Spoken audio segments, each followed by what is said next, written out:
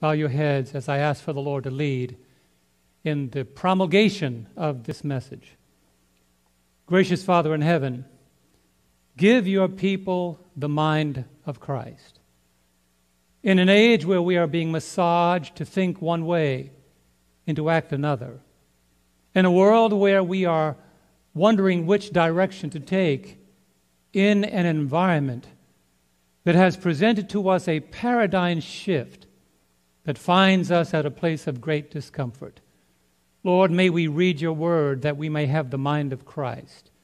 May we understand the unfolding of prophecy. May we see that those things long foretold are coming to pass, and the time has come.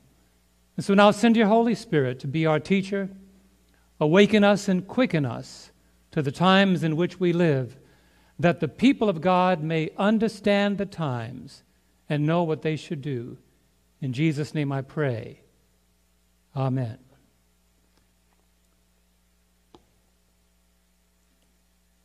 It was the longest and most meaningless movie ever made.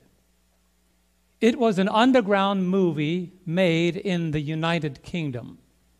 The movie was 48 hours long. You heard me correctly. A movie 48 hours long. And the challenge was, who can sit for the entire 48-hour period and endure the longest, most meaningless movie in the world? The movie had no script. It was made up of footage that was too worthless to make an actual movie. It was made of commercials and discarded video footage. People paid, listen carefully, people paid to sit for 48 hours to watch a seemingly endless stream of newsreel and stock footage that had been discarded because it was too worthless to make an actual movie. And once again, the challenge was, who can sit for the long period of 48 hours? When you go back in the annals of history, it was undoubtedly the longest film ever made. However, it was not the content of the movie that made it famous. It was its duration, the time of the movie, the length of it. Who would sit for 48 hours and watch a meaningless movie? That's what made it famous. Not its content, but the time. Friends, when we look at what the Bible has told us, when we unfold what the prophets have written, when we listen to the words of Jesus and follow the proclamation of the apostles, it's all about time. No matter how entertaining a movie may be, at some point the question will be, when is it going to end? Friends, it is all about time. In a world where the Bible is being demolished and replaced with the prosperity gospel, the question is, when is it going to end? It is all about time. The time has come, I would say today, for the most relevant message of the ages to be proclaimed. The time has come. We are living in a day and age where what God has commissioned for us to proclaim to the world, the time has come for the most relevant message of the ages, the three angels' messages. In a world where atheists deny and scoffers disregard the imminence of the return of Jesus, the question is, when is scoffing going to end? When is atheism going to end? The climate is ripe for the most urgent message of the hour. In a world where political correctness has given birth to powerless preaching, the question once again is, when is powerless preaching going to end? That's why the last days call for the reintroduction of the most meaningless message of the hour, heaven's message, the three angels' message. The question is why? For you see, the three angels' messages rips the blanket from complacency, demanding a recalibration of our purpose. It asks the question, who are we and why are we here? Why has God raised up a remnant church? Why has God raised up a church where his commandments are honored and kept? It demands a recalibration of our purpose. It says it's too late just to be a Christian, to enjoy Christian entertainment and Christian movies and Christian music. This is not the hour of entertainment. It is an hour demanding the recalibration of our purpose. It reminds us that the time has come for this long and meaningless world to finally come to an end. I say it again. It is all about time. God has told us that it is all about time. The Apostle Paul shines his flashlight on one of the most overlooked counsels we find in the book of 1 Thessalonians. Notice how the Apostle Paul focuses on the fact that it is all about time. 1 Thessalonians chapter 5, verse 1 and 2, we read, "But concerning the times and seasons, brethren, you have no need that I should write to you. For you yourselves know perfectly that the day of the Lord so comes as a thief in the night." Oh, my brothers and sisters, ladies and gentlemen, those watching this broadcast, we are standing on the cusp, and just over the horizon is rising the final movements in this earth's history. There is a merging together of Daniel and Revelation and Jeremiah and Isaiah and Daniel and the prophets of old and the prophets of the New Testament. The apostles are all screaming from, as it were, their place of rest. The time has come. These times should not catch the people of God by surprise. These times will never catch the people of the book by surprise, because everything that the prophets have said, everything that the apostles have forecasted is taking place before us. It's all about time. And when you study God's Word, we don't have to guess about where we are and what's taking place in history, because the Bible is a reliable guide that synchronizes us to heaven's clock. I like that, synchronized to heaven's clock, not to man's agenda, not to a political agenda, not to a social agenda, not to a financial agenda, not even to a religious agenda, but our minds are synchronized to heaven's clock, to the agenda that God has prescribed. When you consider the evidence, when you look at the Word of God and consider the evidence, it is unmistakable that we are living in the time of the end. Notice the Apostle Paul's word to that young man by the name of Timothy. 2 Timothy chapter 3, verse 1 to 7. Look with me as we understand that we are living in the time foretold by the faithful apostles. He says these words to this generation. "But know this, that in the last days," notice, the last days, let me precursor that by saying this. The last days, everything that I read from this point on, you'll be able to see in the environment in which we live, indicating that the time has come, that we are living in the last days. But know this, that in the last days, perilous times will come. Let me rephrase that, they have come. For men will be lovers of themselves. Listen, lovers of money, boasters, proud, blasphemers, disobedient to parents, unthankful, unholy. How accurate are his words. Unloving, unforgiving, slanderers, without self-control. He's describing a world gone mad. Brutal, despisers of good. But he goes on. I wish I could stop here, but he goes on. Traitors, headstrong, haughty, lovers of pleasure rather than lovers of God. These are those who say, give us a 15-minute message or a 30-minute message, but they watch a 2.5-hour football game. Lovers of pleasure rather than lovers of God. These are those that binge all weekend long watching their favorite soap operas or their favorite movies. Give me a short message. Don't give me too much God. Lovers of pleasure rather than lovers of God. And the Bible gives the antidotal prescription of who they are. It begins to diagnose their condition. It says having a form of godliness, but denying its power. And then we are told, from such turn away. But he continues, the condition of even those whose hearts are corrupt. For of this sort are those who creep into households and make captives of gullible women, loaded down with sins, led away by various lusts. And what's the problem? Here's what he says. In every capacity, religious and political, we have more knowledge, but notice what the apostle says, always learning and never able to come to the knowledge of the truth. These are those that can forecast the weather a week in advance or 10 days in advance, but they cannot see the climate that surrounds us. They cannot see the crumbling political society. They cannot see the immorality that is now applauded. They cannot see the debasing movies being produced and people standing in line for hours to push into their minds these things that corrupt their soul. They cannot see that in a society where we're pushing religion on one side, but those same persons who claim that they want religion in society will stand idly by when corruption streams on the internet, when pornography brims into the households and the minds of young men and young women. They'll stand by and do nothing. When cigarette smoking, marijuana is being passed as a law, and homosexuality is now made a national law and a worldwide acceptance.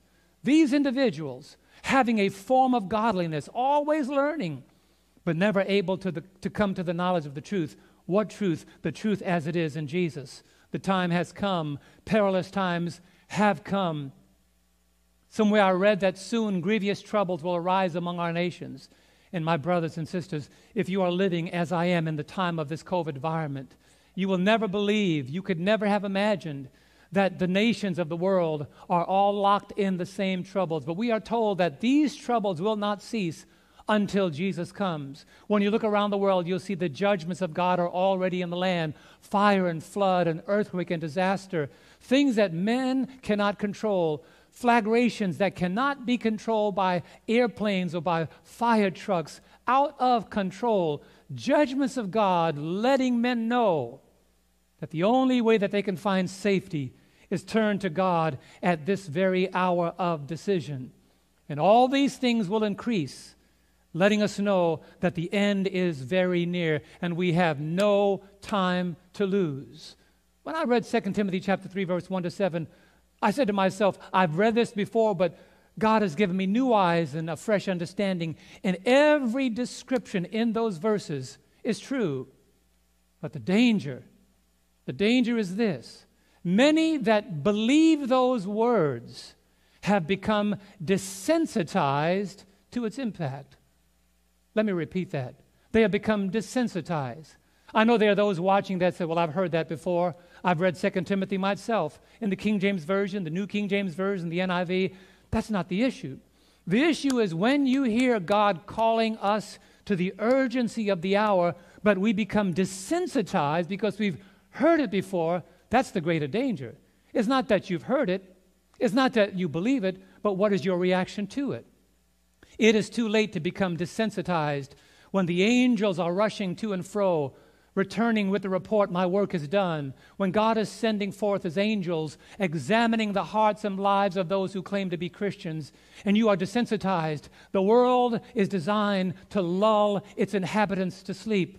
Christians, beware. We live in a world designed to lull its inhabitants to sleep, but we cannot allow the world to lull Christians to sleep. The Apostle Paul continues in 1 Thessalonians chapter 5 and verse 6. Notice this short but profound injection among the sleeping Christian church. He said, therefore, let us not sleep as others do, but let us watch and be sober. It's too late. In a country where you can choose your brand of Christianity, the Lord is saying it's not about your brand of Christianity. It's about what God's Word has told us. It's about what God's Word warns us is coming. And there are those that would rather have good music. Let's go to church and feel good. Let's raise our hands but lower our standards. Let's listen to the music but ignore what God says. Let's keep our 10 promises but ignore God's 10 commandments. Let's put together things that make us enjoy church but not enjoy righteous living. My brothers and sisters, let us not sleep as others do, but may the church rise on the ashes of a world that's burning up beneath our feet. Let the church awake. It is too late for us to sleep as others do, but let us watch and be sober. And Jesus unites with the words of the Apostle Paul, or shall I say, the Apostle Paul seconds the words of Jesus. As Jesus said in Mark 13, verse 33, he warned his disciples. He said, take heed. He said, take heed. In other words, be careful. Watch and pray, for you do not know when the time is. You don't understand the workings of heaven. I've given you a job to do. It is not up to you to know the times and seasons, but understand this. I've given you a work. I will control the harvest. I will send the early and latter rain. That's not your concern. You know, there are many people that are saying, when will Jesus come? How can we lock it down to a specific time in history? That's not your job. That's not your concern. He says, understand the signs of the times. What does he mean? When it starts getting warmer, we know the spring is on the way. When it starts getting hot, we know the summer's on the way. When we begin to see the leaves fall from the trees, we know the fall is on the way. And when the mornings begin with that wintry chill, we know that winter is on its way. Pay attention to the climate around you. Understand that God is speaking to us in tones of urgency. He says, take heed, watch and pray, for you do not know when the time is. My brethren, there's an evil force at work. There are fallen angels with your name on their hit list. And their aim is to cause us to not just believe it, but they don't want us to follow it. Satan's aim is to get us to believe that we have more time. Look at the words of the wise man. In Ecclesiastes 9 and verse 12, notice what he says, and oh, how true this is. He says in verse 12 of Ecclesiastes 9, for man does not know his time, like fish taken in a cruel net, like birds caught in a snare. So the sons of men are snared in an evil time when it falls suddenly upon them. Wealthy people, I got all I need, but they don't know that there's a grave 6 feet wide and 6 feet deep with their name on it. They're tombstones, and some people are so wealthy, they title their buildings after them. They call themselves the Hearst Castle. Well, the Hearst Castle, don't forget, the Hearst Castle one day was followed by the hearse. Even the wealthiest of men, there's a grave with their name on it. Don't get caught up in the times. It's so sad when we hear about people that are famous. They die just like poor people die. And everyone must one day stand in the judgment to give an account for how they've spent their time. They think to themselves, I've got great wealth, and time is on my side. But notice, David the psalmist pulls their coattail. As a matter of fact, this passage, my wife and I are reading our Bibles together, and this passage jumped out on the page together as we read the Bible in our morning devotions. Psalm 49, verse 11. Listen to how the wealthy and the powerful think. The Bible says, their inner thought is that their houses will last forever, their dwelling places to all generations. They call their lands after their own names. That's why when wealthy people die, they have an entire state, an entire estate. It's called whatever you want to call it. Give whatever name you can give to it. But wealthy people die and leave thousands of acres. They put their names on the gate. You walk through the gate onto their lands, but they're not there because somewhere there's a hole in the ground and they're waiting for the resurrection morning. Oh, my brothers and sisters, don't allow this meaningless world to have you sit down for 48 hours watching the world pass you by, only to arise from your seat saying, what have I seen? Nothing but meaningless entertainment, lulling you to sleep, not understanding the time in which we live. Don't think that your wealth can buy you time. Don't think that because you have all great possessions that you are above the person who has nothing, because we must all one day stand before the judgment seat of God. And this is the hour, unlike any other. What world do you know that has ever existed like this present world? Locked down, sequestered, quarantined. We cannot function like a normal society. God is saying this is just a precursor of the world as it's going to become. But another indication about the time of the end is man's attitude toward truth. Man's attitude toward truth. Can I even go a step further? The attitude that some Christians have toward truth. 2 Timothy chapter 4, verse 3 and 4. Notice the words of the Apostle Paul once again to this young man to whom he was passing the mantle. He said, for the time will come, and can I say the time has come, when they will not endure sound doctrine, but according to their own desires, because they have itching ears. They don't want to hear the truth. They will heap up for themselves teachers. You can pick a teacher, tell you what you want to hear. And they will turn their ears away from the truth and be turned aside to fables. Well, I'm not one of those preachers. If you want to hear the truth, come to me. If you don't want to hear the truth, don't come to me, because I'm going to tell you the truth.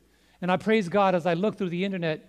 I praise God. I see my brothers. I see my fellow pastors and evangelists around the world. I am not the only one. I am not caught into the quagmire of Elijah thinking I'm the only one.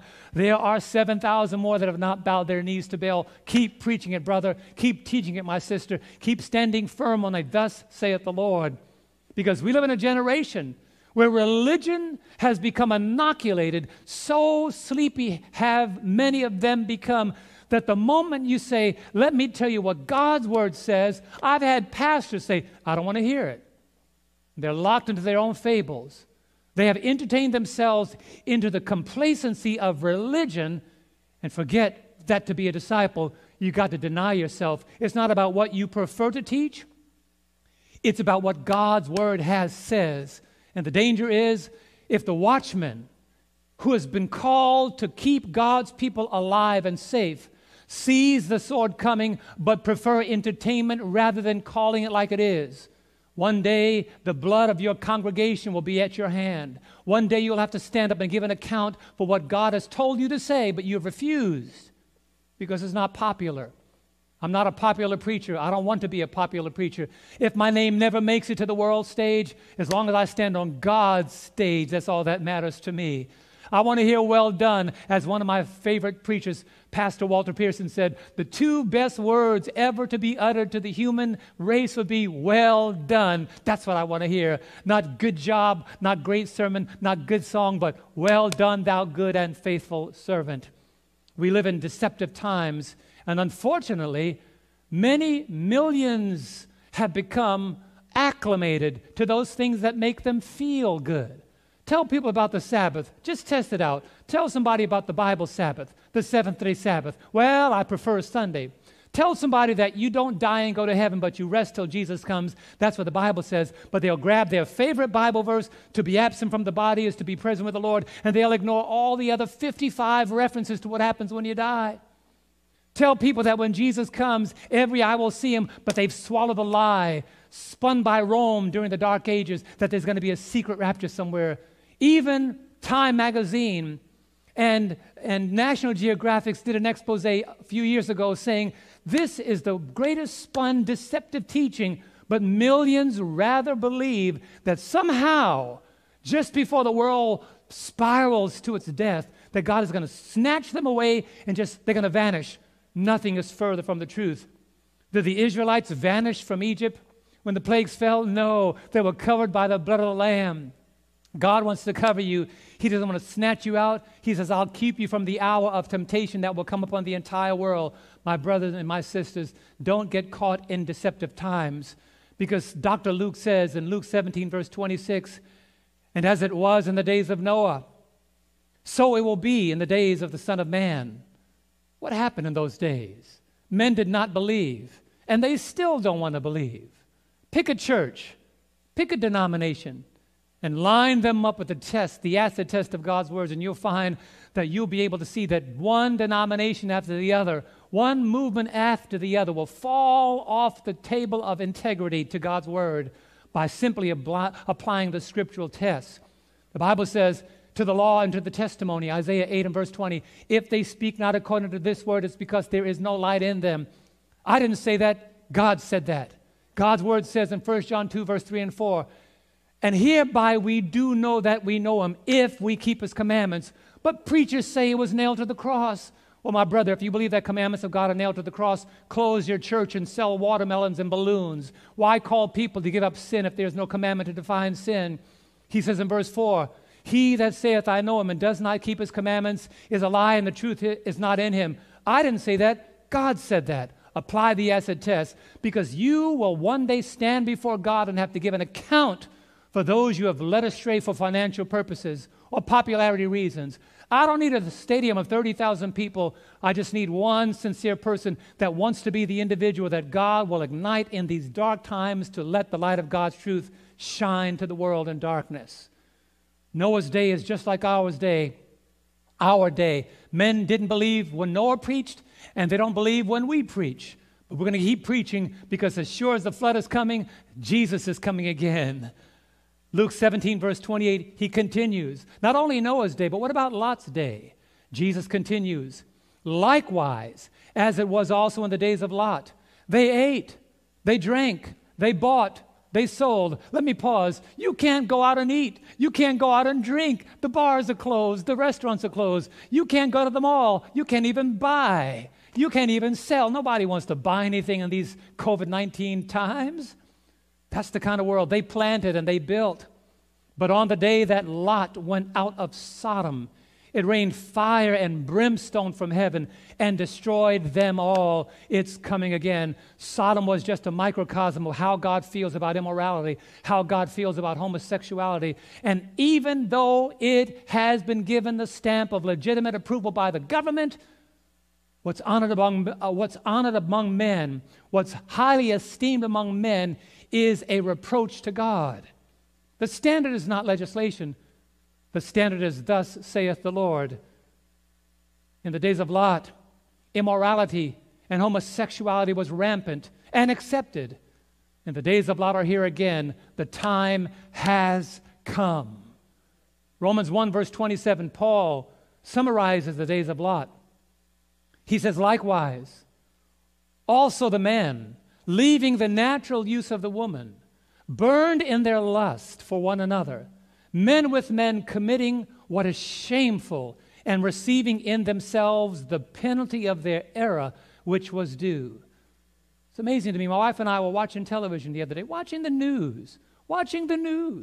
And along comes a commercial. And at the very end of the commercial, two men kiss. And we got disgusted, but they're pushing it from the right and from the left. And amazingly enough, from the right and from the left, you know, we have in America, we have the left and the right. Well, nobody from the left or the right is standing up against this filth. And we talk about men of moral character. In every generation, God had a message of urgency.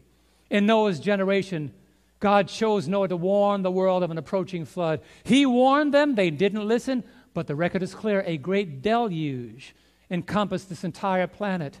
Lot was called to warn his family of the demise of Sodom and Gomorrah. They didn't listen. Only Lot and his two daughters escaped. His wife, almost on the way out, looked back, and you know the rest of the story. She became a permanent pillar of salt, looking back when God said, don't look back. In the days of Moses, he was chosen to proclaim a promised land-focused message.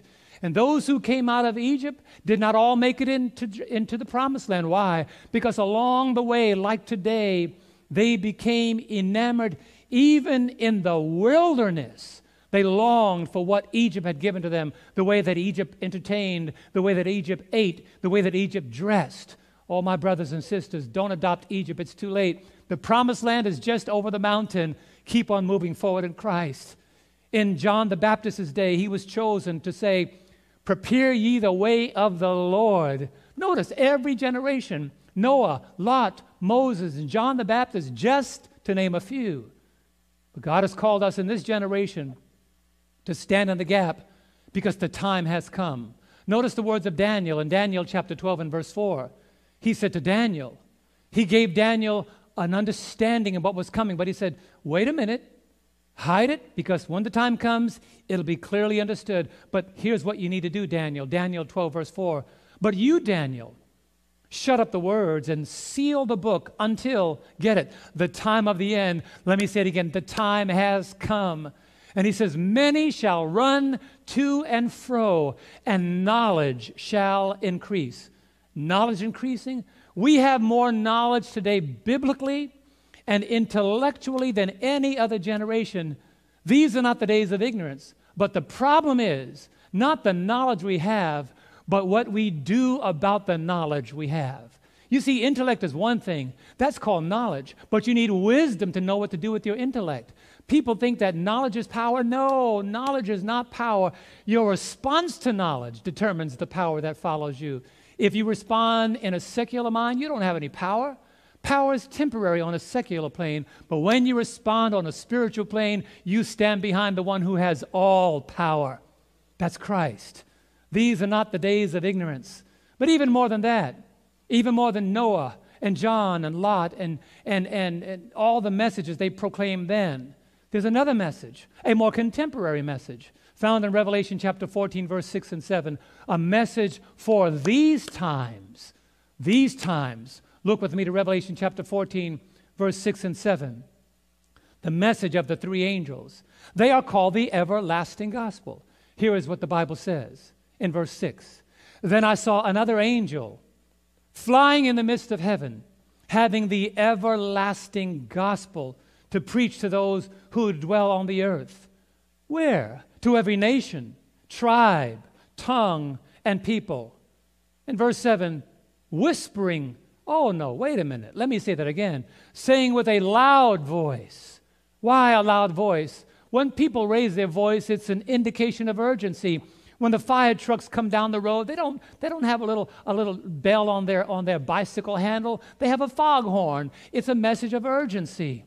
When sirens go off warning of a coming tornado or hurricane or some kind of cataclysmic event, it's intended for everyone to hear. This message is intended for everyone to hear. Why? For God so loved the world. Notice what the Bible says, saying with a loud voice. What is it saying? Fear God. Every nation fear God and give him glory. For the hour of his judgment has come. And worship him. It's all about worship. Who made heaven and earth, the sea and the springs of water. The time has come for your worship. For your worship not to be something ordained by humanity, but guided by divinity. What does that mean? John 4, verse 23 and 24, Jesus said, for the hour is coming. For the hour is coming. The Lord is looking for people that want to worship him in spirit and in truth. Why? For the Father is seeking such to worship. The hour is coming that we must worship the Father in spirit and in truth. Now, let me make this very clear. Some people say the Spirit told me this or the Spirit told me that. Let me make something very clear, my brother. You can't say you're being led by the Spirit if you ignore the truth. Because the Spirit is not an either or. The Spirit doesn't conflict with Christ. The Holy Spirit is sent by Christ to continue the mission of Christ. He does not say, well, all you need is feeling, but you don't need truth. Oh, no, Spirit and in truth. When you have both combined together, you are on a sure foundation, a foundation that will not fail. But the movements of these last days are in progress. There's a movement in progress that will soon take this sleeping world by storm.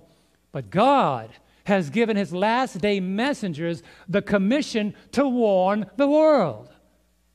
You might think I'm excited. No, I'm urgent. This is not emotional excitement. This is understanding the call on my life. This is understanding what God has called me to do. This is not excitement nor emotion. I see the sword coming. I've got to warn you. I see where the world is headed. God has told me to tell you. And buried in the midst of those three angels' messages, buried in the center of those three angels' messages, is a message of warning about worship.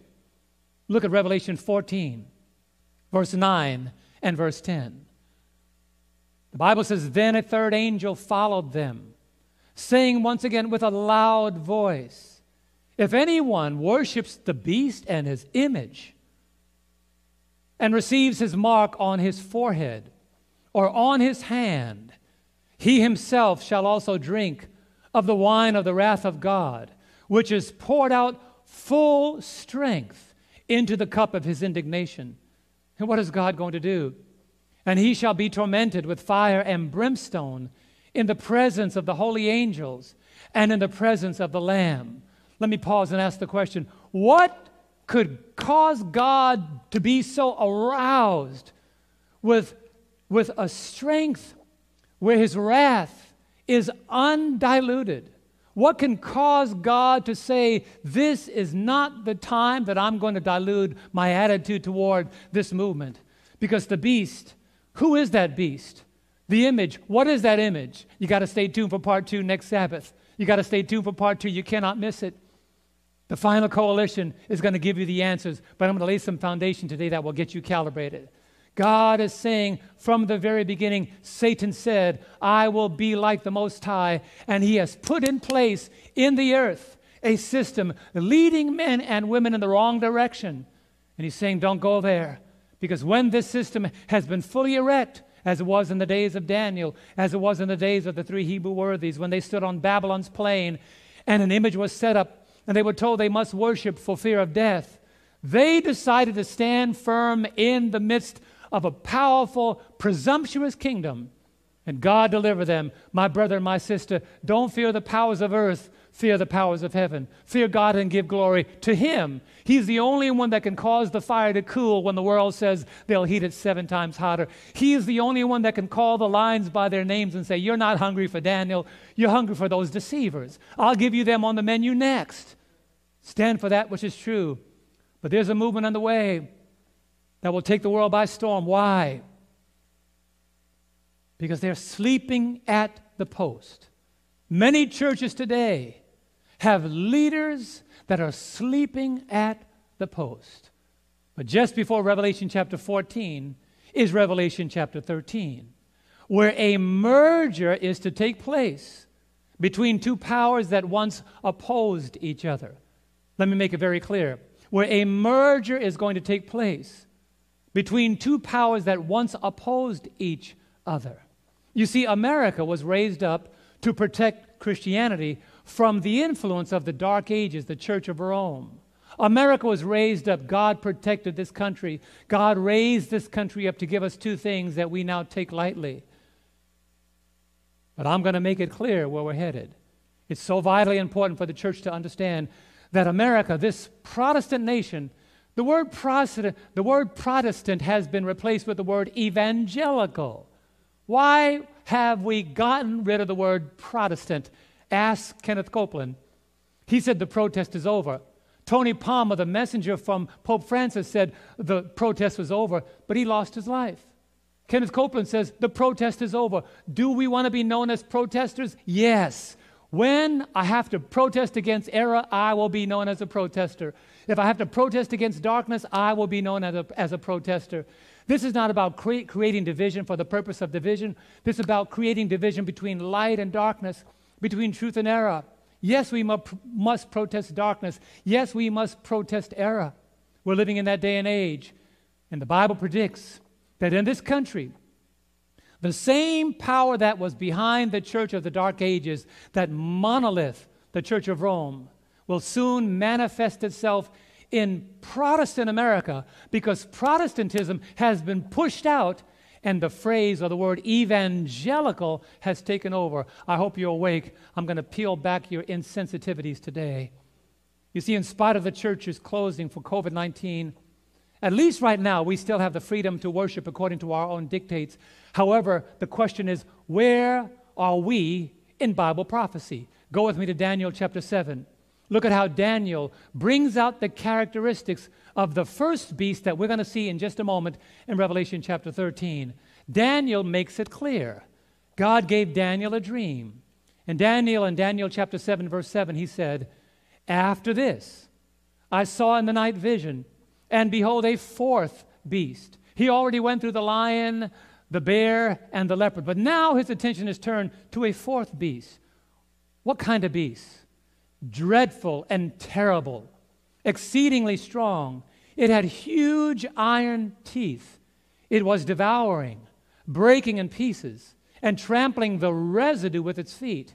It was different from all the beasts that were before it, and it had 10 horns. 10 horns. When you follow the cadence of Bible prophecy, when you understand how prophecy unfolds, one of my favorite topics in high school was world history. I loved world history. And that was the foundation that later on God touched to get me to understand my love for Bible prophecy, to ignite my love for Bible prophecy. World history will bear out and verify and affirm what I'm about to share with you. There were only 4 great empires in the world. Babylon, the greatest, the most magnificent empire, led by that fervent leader by the name of Nebuchadnezzar. But it began on the plains, on the other side of the flood, when they built the Tower of Babel, in distrust to the promises of God, trying to save themselves by their works. But God brought that tower down. But in its place, a great kingdom came up, a golden kingdom, a lion kingdom, the kingdom of Babylon. But it came down. That's why Daniel said, after this I saw in the night vision a fourth beast. That kingdom came down. The Medo-Persians brought that down by God's direction. But they came down. That was the kingdom that tried to persecute Daniel and put him in the lion's den. But they came down, and God replaced the Medo-Persian Empire with the Grecian Empire. You heard about it. Alexander the Great, one of the greatest generals that ever lived, but he could not conquer his alcoholism and died in his 30s. But God said there's a fourth kingdom that's coming. And when you follow what I'm about to share with you, you'll discover that this fourth kingdom is still in operation today, because the Bible didn't give 5 world empires, it gave 4. It gave 4. Look at verse 23 of Daniel chapter 7. What does the Bible say? Thus he said, the fourth beast shall be a fourth kingdom on earth, which shall be different from all other kingdoms, and shall devour the whole earth, trample it, and break it in pieces. Oh, I could hear the questions coming up. How is Rome going to devour the whole earth? Well, hang on, my brother and my sister, it's coming. How will this monolithic system of religion devour the whole earth when it's located just in Italy, in the Vatican City? How could that little power devour the entire earth? Well, put your hat on, open your ears up, think back. What other power do you know that exists on earth? Religious and political merged together. What other power do you know on this planet? Every time something happens on the category of catastrophe or disaster, who appears on the news? A representative of this system. They don't call an Adventist or a Baptist. They always call a clergy from the Catholic Church. And by the way, let me make something very clear. I am not talking about Catholic people. God has his followers in every church. But let me make it very clear, my brother, wherever you are, God is going to call you out if it's not a place of truth. Wherever you may be as you're listening to this message, God is not content to leave you there. Jesus said in John 10:16, other sheep I have that are not of this fold, but he said, them also I must bring, and they will hear my voice. And there'll be one fold and one shepherd. So don't pacify yourself saying, I'm safe. If you're not where the truth is being proclaimed, Jesus is saying, come out. If you're not where the truth is being proclaimed, Jesus says, I've got other sheep that are not of this fold, and I'm going to call them out. There'll be only one fold and one shepherd. Look at the Bible. In the New Testament, there was only the Jews and the Gentiles, those who accepted truth and those who did not want truth. But Satan has so diversified the playing field that people think that whatever religion you are is safe. Such is the case only in the kingdom of darkness. God has people everywhere, but God does not endorse every movement that has the label Christian. But this world is about to be thrown into a spin cycle that it didn't even see coming. And no other power on earth fits the description of this fourth kingdom other than the power of Rome. And I say the power of Rome because it doesn't matter who the Pope is. It could be Pope John Paul, it could be Pope Benedict, it could be Pope Francis, it could be Pope John the First. Doesn't matter who the Pope is, the system itself. In the very same way, it doesn't matter who's in the White House. The Bible has outlined the agenda of America, and you'll see in just a moment where I'm headed. This world is about to be coalesced together. And I don't mind coalition, but as long as that unity is created by the truth of God's Word. I don't mind being unified. Jesus prayed for unity in John 17, but he never prayed for unity on ideologies that ignore a plain, thus saith the Lord. It's not about social, financial, political, or religious power. It is about God's Word. No other power has the secular and religious authority like the power of Rome. That's why the Bible says it'll be different from all other kingdoms. Different in what sense? It's a religio-political power. The 10 horns that Daniel talked about in Daniel 7 shows up again in Revelation chapter 13. You see, here's the point. In order to appreciate and understand the accuracy and timing of Bible prophecy, it is imperative for us to understand two things. Who is the first beast? And who is behind him? Look at Revelation chapter 13. And I'm beginning with verse 1 and then verse 2. Notice what the Bible says. Then I stood on the sand of the sea, and I saw a beast rising up out of the sea, having 7 heads and 10 horns, and on his horns 10 crowns, and on his heads a blasphemous name. You never get a blasphemous name if you didn't do something against the name of Christ. Now the beast which I saw was like a leopard. His feet were like the feet of a bear, and his mouth like the mouth of a lion. And who's behind him? The dragon gave him his power, his throne, and his great authority. Revelation 12, verse 9 tells us who the dragon is. That serpent of old called the devil and Satan, who deceives the whole world. Get it? Satan is into deceiving the entire world, so he sets up a system to carry out religious deception. He sets up a system that will merge politically and religiously to pull all of humanity, whether socially, financially, politically, or religiously, under the same roof. Why does it give the description of the leopard, the bear, and the lion? You see, the leopard represents the kingdom of Greece. The bear represents the Medo-Persian Empire.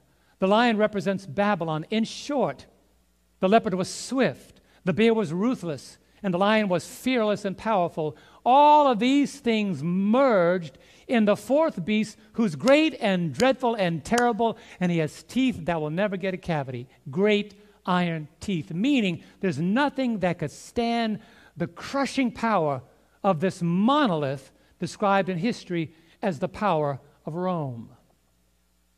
The power of Rome received a brief wound in 1798. Look at Revelation chapter 13, verse 3. It talked about it. It merged again on the other side. You see, God brought America up in 1776.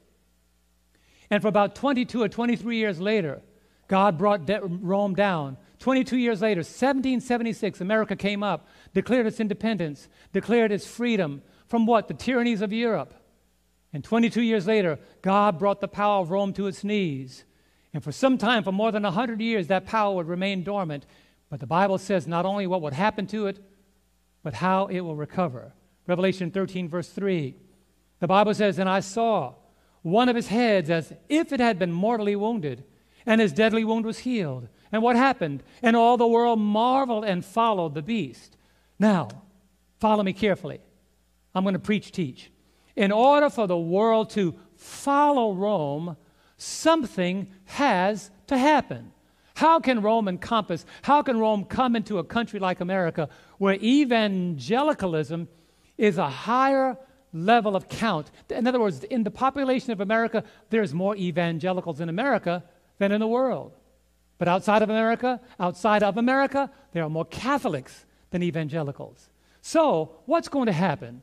What will possibly happen for this prophecy to be fulfilled, for all the world to follow and marvel after the power of Rome? Revelation 13, verse 11. Look with me. We saw the first piece of Revelation 13. Now let's see the second one. The Bible says, "Then I saw another beast coming up out of the earth. He had 2 horns like a lamb and spoke like a dragon." Now wait a minute. 2 horns like a lamb-like beast, speaking like a dragon? What an unusual, ironic, catastrophic contrast. A lamb-like beast speaking like a dragon? How is that possible? Let me make it very clear what the two horns are. When America came up, God gave America something we still enjoy today: religious liberty and a government that's based on a republic, by the people, for the people. It's a grassroots movement from the bottom up. Rome was the top down. But not too far from now, this very nation that gives us freedom, and by the way, it's already being suggested that we should suspend the rights of our Constitution in this COVID-19 environment. Do your homework. It's already being suggested that we should suspend our constitutional rights in the midst of this COVID-19 environment. But look at Great Controversy, page 441. Follow me carefully. "The lamb-like horns and dragon voice of the symbol points to a striking contradiction between the profession of the practice of the nation thus represented." That's America. "The speaking of the nation is the action of its legislative and judicial authority. By such actions, it will give the lie to those liberal and peaceful principles." By such action, it will give the lie to those liberal and peaceful principles which it has put forth as the foundation of its policy. The prediction that it will speak, quote, "as a dragon," end quote, and exercise all the power of the first beast, plainly foretells a development of the spirit of intolerance and persecution that will be manifested by the nations represented by the dragon and the leopard-like beast. Let me pause right there. That's saying this very country, how can this country that seems to be so tolerant flip and become completely intolerant? Let me continue.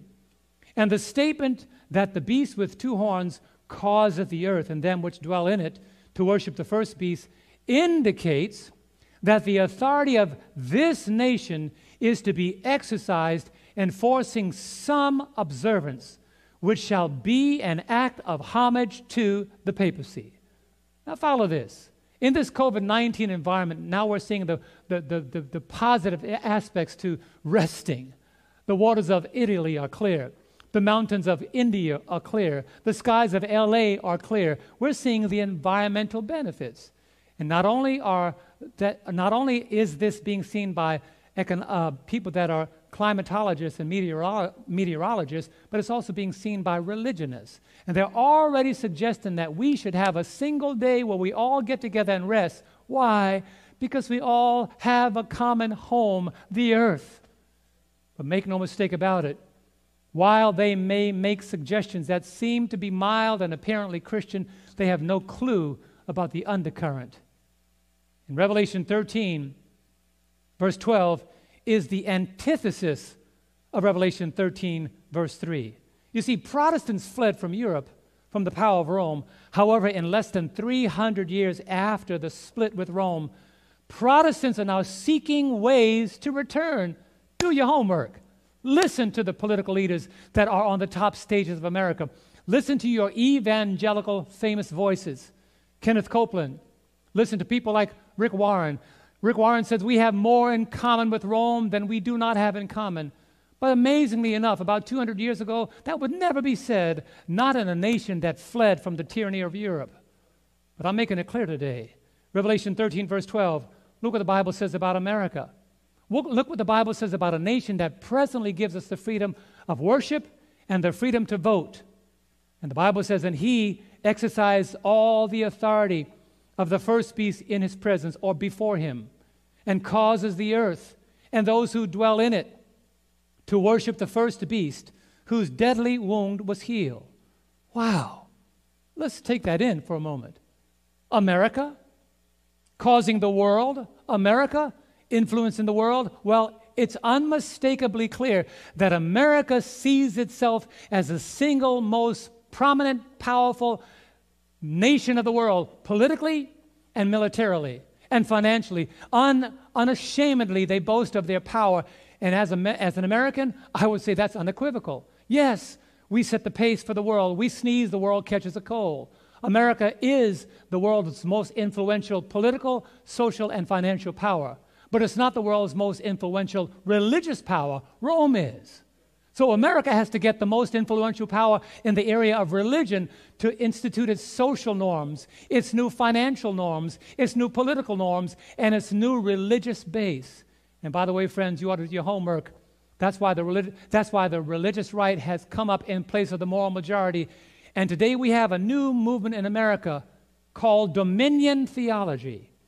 You see, on the horizon is a rising religious power base in America that believes it is their appointed mission to control America politically and the world religiously. And that is exactly what Rome did during the Dark Ages. Evangelicals are seeking to implement the same principles, not in America alone, but in the world. And here is a summary of their mission. It is called dominion theology. There's the reference. Political Research Associates, August 18, 2016. That's when they noticed this movement coming up. But this same movement and this same ideology was embraced by those pushing to be candidates that Donald Trump was able to overcome.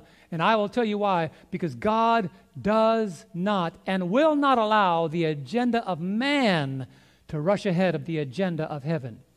It's called a theocratic movement hiding in plain sight. Notice the three principles of dominion theology. Dominionists celebrate Christian nationalism. Have you heard the word nationalism much?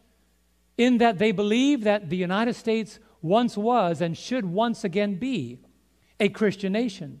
In this way, they deny the Enlightenment roots of American democracy. What does that mean? They deny the idea that America should still be a nation where they offer religious liberty and freedom to everybody.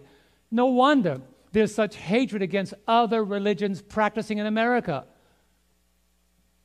Because according to their theology and their beliefs is we should be the only ones controlling America. Look at the cadence of history. They made the attempt under Ronald Reagan, but they failed. And this is the second attempt. But look at the second point of dominion theology. Dominionists promote religious supremacy insofar as they generally do not respect the equality of other religions or even other versions of Christianity. Unless you abide by the dominion theology views, you are not respected as a viable religion that will be given the right to continue after this system takes hold of the religious base of America. A sad reality. How else can they cause the earth and those who dwell in it to worship? The issue is about two things, time and worship. And the third principle, dominionists endorse theocratic visions insofar as they believe that the Ten Commandments or biblical law should be the foundation of American law, and that the U.S. Constitution should be seen as a vehicle for implementing biblical principles. Do your homework. That's why you have people in this present administration that they use their religious beliefs to campaign around the world when they are sent as religious ambassadors. Not religious ambassadors, but political ambassadors. Why would political representatives of our government use their religious influence to manipulate movements around our planet? Why? Dominion theology. Christian nationalism is taking America by storm. It looks at America as a place where it will form its dominion and its variance, and it has a vision for all nations.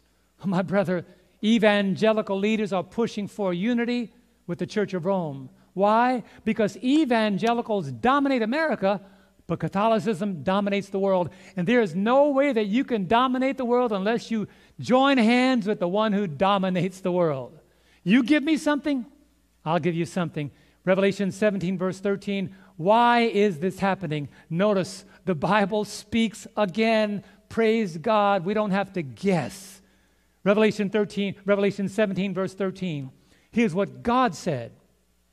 These are of one mind. They all think dominance. They all think control politically and religiously. Why? And they will give their power and authority to the beast. They will unite with Rome. Because you know why? The Bible said it, and I believe the Bible is supreme above any opinion that you may embrace. The Bible said it. Let me tell you why. It's about timing. Let me make it very clear. God knows that we are living in the closing hours of Earth's history, and what God has foretold in the annals of biblical prophecy must come to pass. Praise God. I can see it happening. If John the Revelator was alive today, how he would rejoice.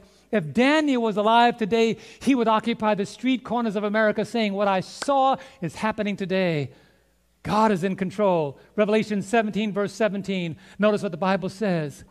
Why do they think that way? When you reject truth, remember Paul says God will send them strong delusion. Here's how he did it.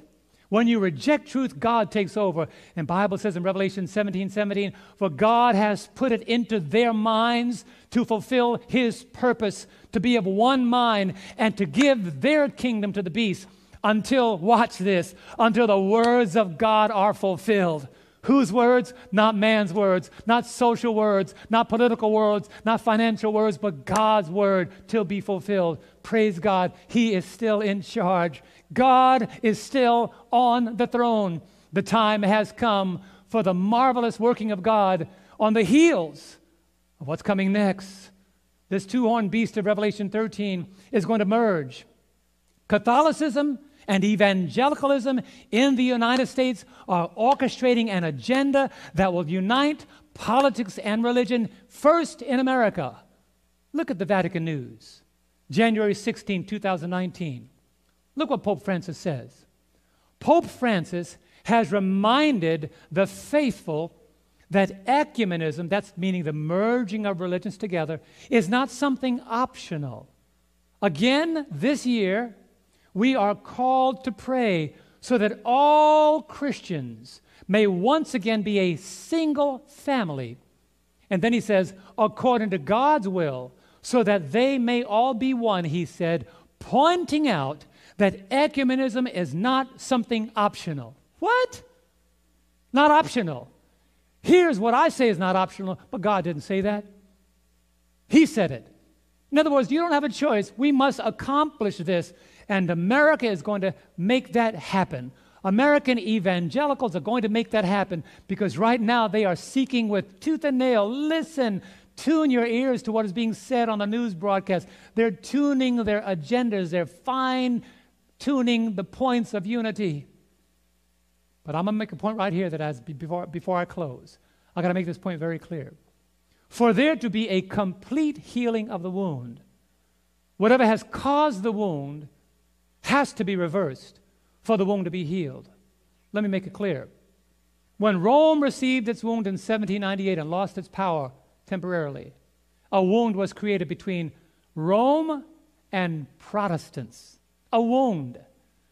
From 1929, when the Vatican was given that city by Benito Mussolini, the Italian representative, the wound began to be healed.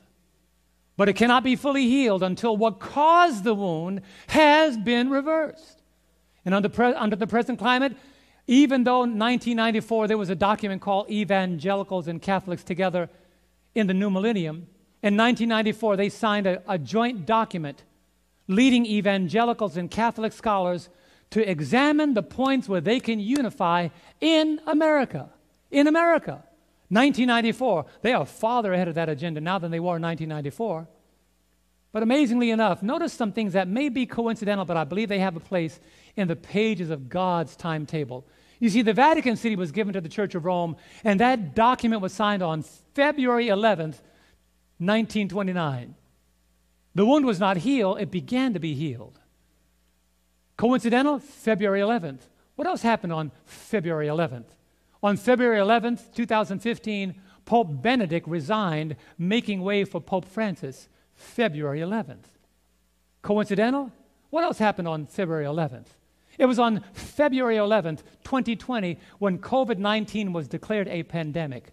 It may be completely coincidental, or God may be saying, look at the cadence, look at the cadence, look at the cadence, wake up, look at the cadence. Coincidental? It may be to you, but God is speaking to his people. When you listen to God's word, coincidence is the voice of God. Coincidence in your mind is the voice of God in somebody else's. When evangelical America reaches out to join hands with the leaders that will bring us together with Rome, we will know how near we are to the end. Look at verse 12 of Revelation chapter 13. I say it again. And he, America, exercises all the authority of the first beast in his presence, and causes the earth and those who dwell in it to worship the first beast whose deadly wound was healed. America, that's where we are headed as a nation. But listen to the words of inspiration in the book Faith of Our Fathers, page 310 and paragraph 3. When Protestantism shall stretch her hand across the gulf to grasp the hand of the Roman power, when she shall reach over the abyss, the dwelling place of Satan, to clasp hands with spiritualism, when under the influence of this threefold union, what threefold union? Catholicism, Protestantism, and spiritualism, shall repudiate every principle of its constitution as a Protestant and Republican government, the two horns. What's going to happen? And shall make provision for the propagation of papal falsehoods and delusions. It would not take anything for people to unite on Sunday. Why? Because in Catholicism and Protestantism, they have already merged on the day. The Bible says, then we may know that the time has come. Look, my brethren, the time has come for the marvelous working of Satan, and that the end is near. My brother and my sister, the end is near. Not the beginning of the end. That was a long time ago. The beginning of the end began a long time ago. We're living in the toenails of the image of Daniel 2. We're living in the feet of that image. We're living on the tip of the teeth of the fourth beast of Daniel chapter 7. We're living right between Revelation chapter 13, verse 11 and 12, and soon America. Listen to what's being propagated in the political circles. Listen, this nation is pushing with all the power it has. And right now, evangelicals have more power than they have had in more than 30 years in America. And it has always been their aim, either under the moral majority or the religious right, but now under dominion theology, to pull America back in favor with Rome. That's why, my brothers and my sisters, my next message will be titled, The Final Coalitions. Christians, my appeal to you is wake up. Non-Christians, my appeal to you is wake up. The final coalition will include the largest social, political, financial, and religious system ever understood since the world began. And it's on its way. And we are warned to remain attentive to the times. Romans chapter 13, verse 11. What should we do? What should we do understanding the times in which we live? The Bible says, and do this, knowing the time, that now is high time to awake out of sleep, for now our salvation is nearer than when we first believed. This is the time, my brother. Now is high time to awake out of sleep, for now our salvation is nearer than when we first believed. The good news is Jesus is coming again. I said it. In a society that doesn't want to hear about Jesus, I'm going to say it. Noah, the flood is coming. Lot, the city's coming down. John the Baptist, make the way for the Lord. Elijah, talk about it. Jesus is coming again. Yes, he's not just coming again. He's on his way. He's giving us signs that the world is folding up. He's giving us indications that politically, socially, financially, and religiously, there's a merger taking place. My brother, my Adventist pastor, preached this message. My clergy, stop trying to preach popular messages. Get back to the everlasting gospel. Get back to the message that will awaken your community, that will rouse your church from sleep, that will cause your members to stand up to the hour in which we live. This is the time. The time has come. So as I pray, my prayer is that you've not only heard this message, but that you respond and do something about it. That you begin to clean out your life, your closet. That you begin to brush off and take your spiritual garments to the cleaners and say, Lord Jesus, cover me by the blood of the Lamb.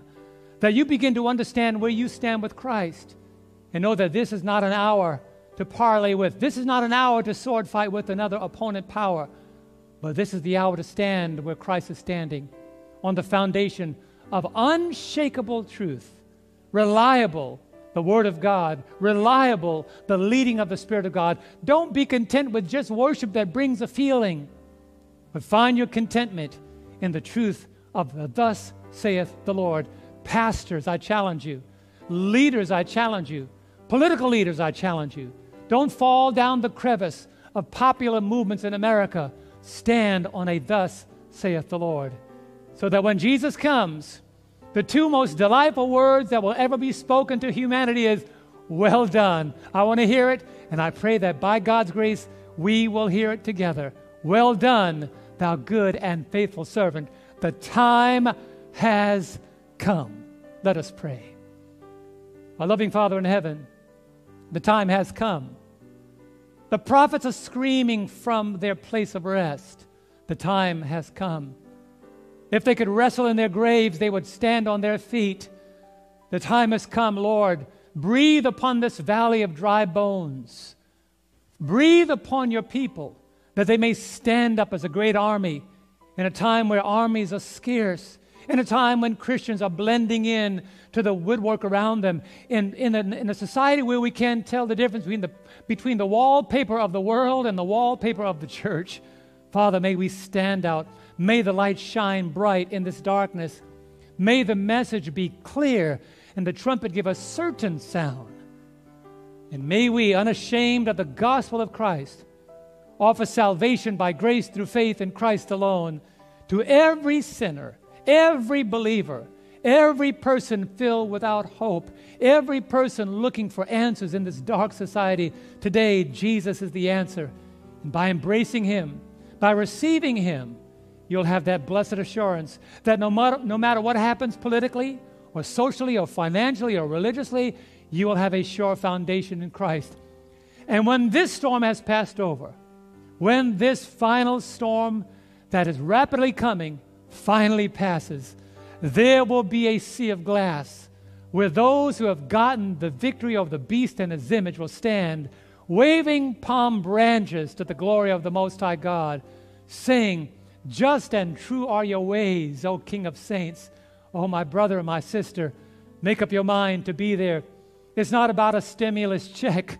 It's about salvation by the blood of the Lamb.